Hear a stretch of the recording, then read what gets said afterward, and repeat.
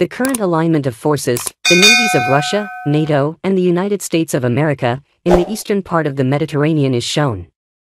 6 landing ships of the Northern and Baltic fleets arrived at the Russian logistics point Tartus, in Syria.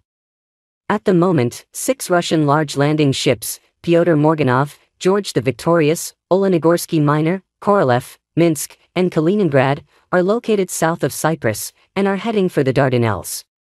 In total, there are about 10 Russian ships in the eastern Mediterranean, along with technical support vessels.